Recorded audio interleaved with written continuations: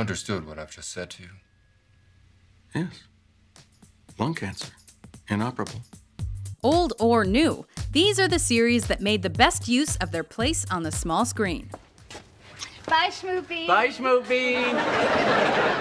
Welcome to WatchMojo.com, and today we're counting down our picks for the top 10 ultimate decade-defining TV shows. For our series on the top 10 decade-defining shows per era, we picked series that spoke to the period in which they were made and set the standard for television during that time. These shows were chosen for how important they were in their respective eras, regardless of when they started or finished. Number 10. The Cosby Show. Clear off the table, put the dishes in the dishwasher, okay? And do it right. Then can I go? Then you can live. Bill Cosby is one of America's best-loved comedians, and this show is a big reason why. How far apart are your wife's contractions, Mr. Rowland? 35 minutes?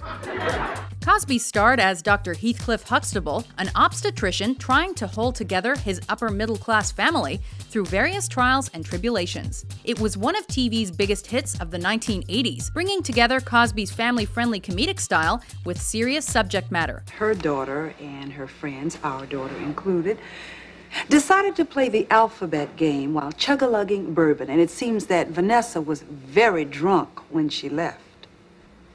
She must have lost. A combination that was almost solely responsible for the revival of the sitcom genre and NBC's ratings. Do you know that I graduated from Hillman and went on to one of the best medical schools in the country? Hudson. I've never been sued. Number 9. Survivor. First tribe to finish gets the tarps. First 3 to finish get immunity. Last to finish, tribal council, somebody going home. It's hard to imagine now, but reality shows once weren't very popular on broadcast TV. That is, before this series came along and they blew up in the 2000s. Thankfully for us viewers, Survivor brought reality to the networks in a big way. People at home watching identify with me. I'm like the person at home watching on the couch, remember? I was the couch potato. It showcased contestants trying to outwit, outplay, and outlast each other in desolate locales in order to win $1 million. I'm thinking, you know what? Take your time, Johnny Fairplay. Slow and steady wins the race. Every season introduced a compelling new cast of unpredictable competitors. Billy, the tribe's spoken.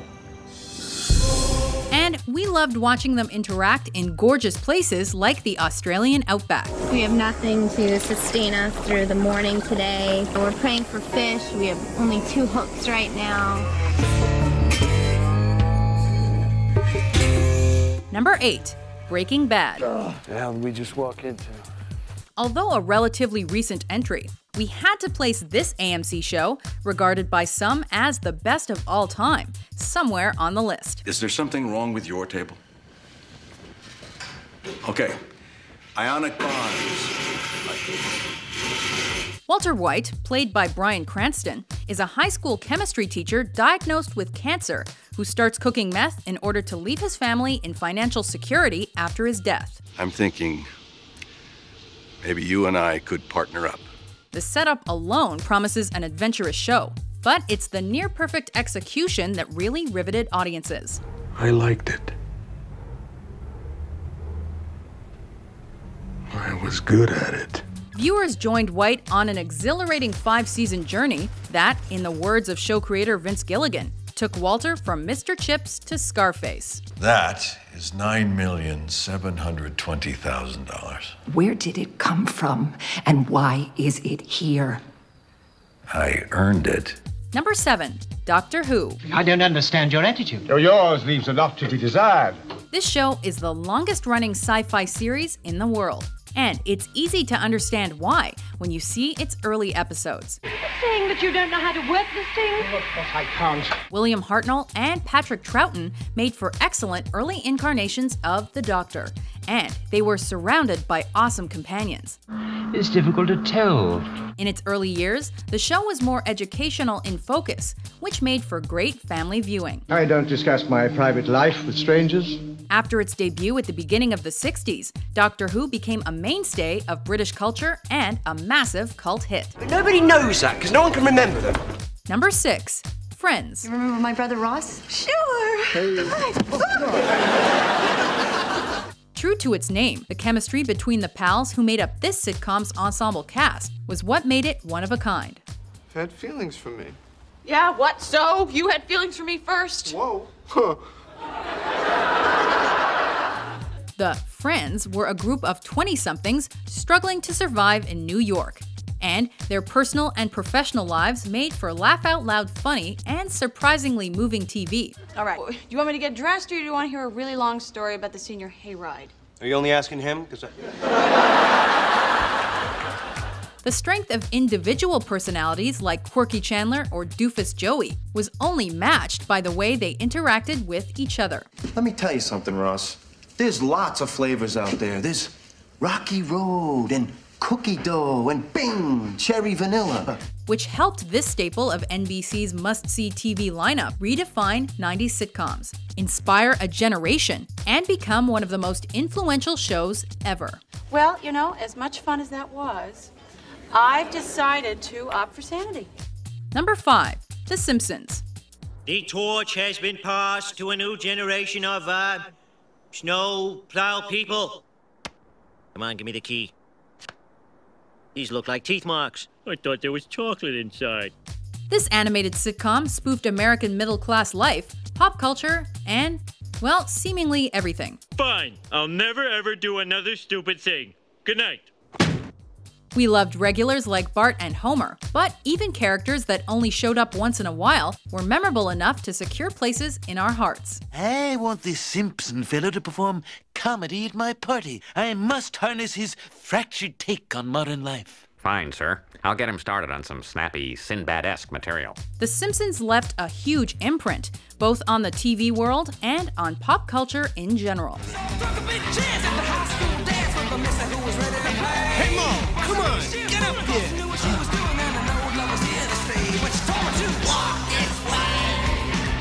Its trademark wit would be imitated, though never quite matched for years to come.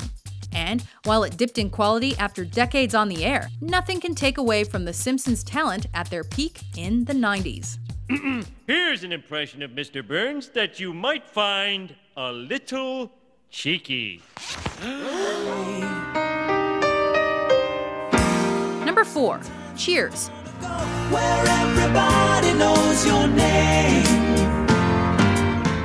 NBC's other 80s juggernaut was almost canceled in its first season due to low ratings.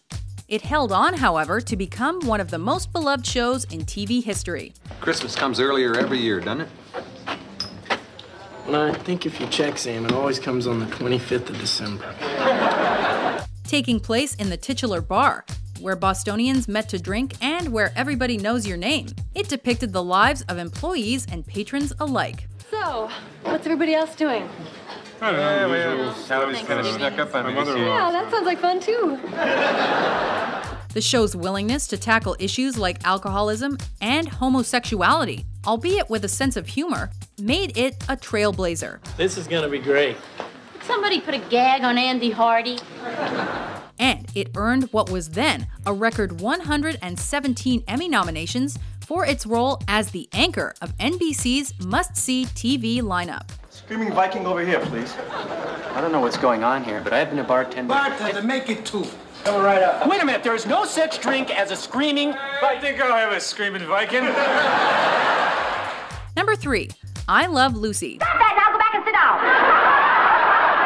This was one of TV's first multicam shows, and its innovations don't stop there. Well, what job did you have in mind? What kind of jobs do you have open? Well, what do you do? What kind of jobs do you have open? I Love Lucy was one of the first successful series with a female lead, and it set the bar high for comedies with leads of both genders. It's so tasty, too. The real-life couple of Lucille Ball and Desi Arnaz made for one of the funniest and most endearing TV husband and wife teams. Where'd you learn to do all this? Oh, just a natural born cook, I guess. And their adventures made for some hilarious physical comedy. Tackling taboo issues as well as silly ones, this series set the standard for all sitcoms that followed. So why don't you join the thousands of happy, peppy people and get a great big bottle of Vita Vili Vili Meeny Mighty Mo. Yes, I'm a very lazy eater. That's why I like soup. First of all, it looks half digested when they put it down in front of you. Number 2, Seinfeld. Clearly, the 90s was a great decade for TV, and this sitcom narrowly missed the top spot, taking number 2 thanks to its bizarre sense of humor, No soup for you. ensemble cast, and unique individual characters like the one and only Kramer. Boy, he's a weird guy, isn't he? Hey. Created by stand-up comedian Jerry Seinfeld and his friend and George Costanza counterpart Larry David. The famous show about nothing transformed television forever with its sharp writing, near-constant quotables, and unforgettable gags. We'll find a space. There's spaces in the other lot. Oh, I don't want to walk that far. What if a handicapped person needs it? Oh, come on, they don't drive. Yes, they do. If anything defined television in the 1990s, it was this show. Not that there's anything wrong with that. What? What's the matter? It's over. Before we unveil our pick for ultimate decade-defining TV show, here are a few honorable mentions. Oh, at last a mature and passionate love duet between me and my Curly. Well, you're not doing it with me. What? Burrhead. Cracker. Spear chucker. White trash. Jungle bunny. Hunky. There's a man out there. What? Look, he's crawling on. Are they trustworthy, these guys? Yeah. Make sure.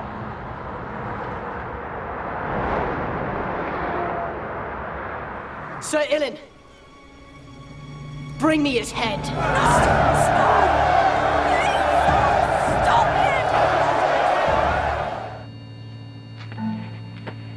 Number 1. Here, McIntyre, can you hear me? MASH. One more yell like that and you and I will have interchangeable parts. Topping our list is a show whose finale broke viewership records, but it had been entertaining audiences for 11 seasons before that. Oh, of course. Based on the popular 1970 film of the same name, MASH followed the team at a mobile army surgical hospital in the Korean War. Dismissed.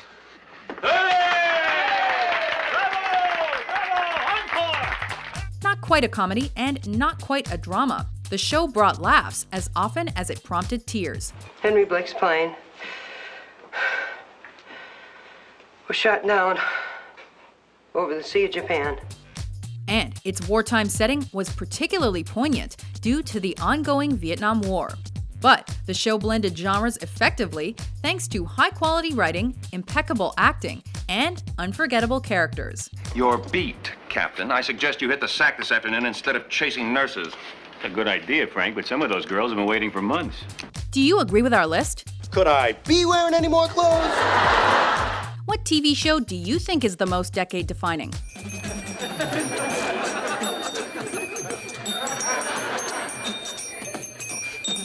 Will. For more memorable top 10s published every day, be sure to subscribe to WatchMojo.com. Travis spoken.